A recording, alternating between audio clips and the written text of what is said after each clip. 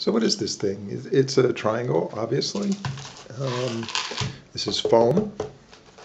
This is the grid structure that I've been prototyping for building curved roofs.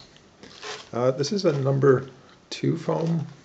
It's a pretty strong, dense foam.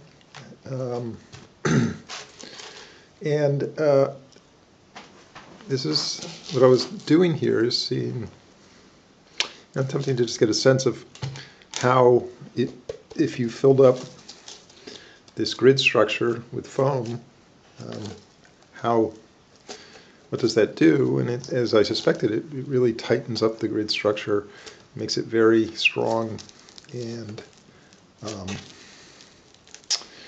sturdy. This is about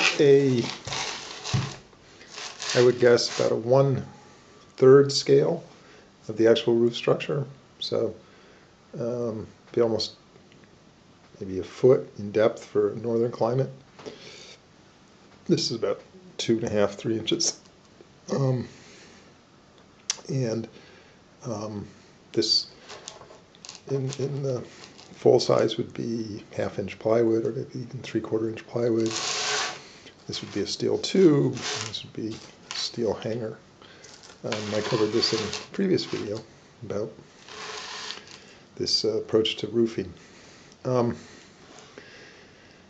What I need to work on now is something that would go over the foam and would be a little more dense. Really what I'm looking for is something of the density of the casing of this walnut.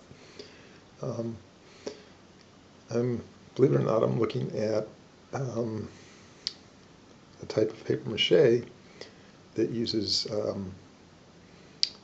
cellulose insulation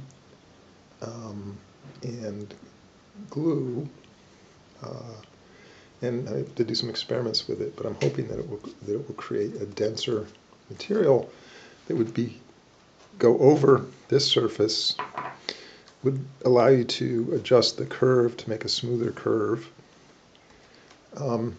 and would be something that would grip nails or screws if you attach shingles or some other modular roofing material on top of this.